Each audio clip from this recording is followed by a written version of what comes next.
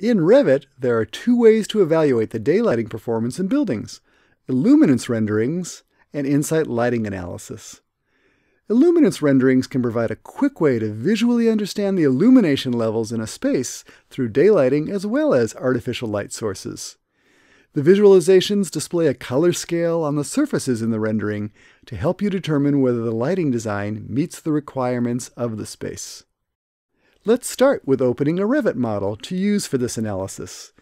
Reopen the Classroom with Shades Revit model. For an illuminance rendering in Revit, you need to use a building element Revit model or the analysis will not work. Once the model is opened, open the 03-Floor Public-Day Rendering view. Next, we'll create an illuminance rendering for this view. From the View tab, select Render in the Cloud. If prompted, select Continue in the dialog box that welcomes you to rendering in the cloud and summarizes the steps needed for illuminance rendering. On the next screen, select a 3D view created in the project for the illuminance rendering. Choose the 03-Floor Public-Day Rendering view. You can select one or multiple views to render at the same time. For output type, select Illuminance. Select the image size to set the resolution of the rendering. For this rendering, choose Medium. Next, set the illuminance and rendering settings. In the Location/Time Settings tab, select the date and time to be used in the rendering. Choose today's date at 11 a.m. The analysis will use your model's location, so you will not need to set the location here. In the Sky Model Settings tab, select one of the 6 different sky models for the illumination rendering and set the sun's intensity, the irradiance if needed.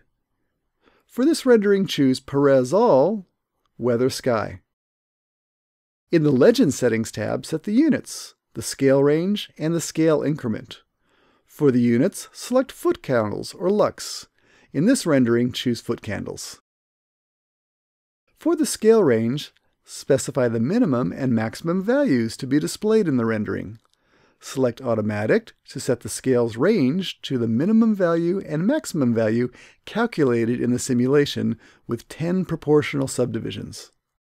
For the scale increment, select Logarithmic to visually distinguish between values in the lower portion of the range while still capturing very high values. Now we're ready to start the rendering process. Select Start Rendering. If a message appears indicating that some rendering appearances are missing, click OK. This will not matter for our illuminance rendering.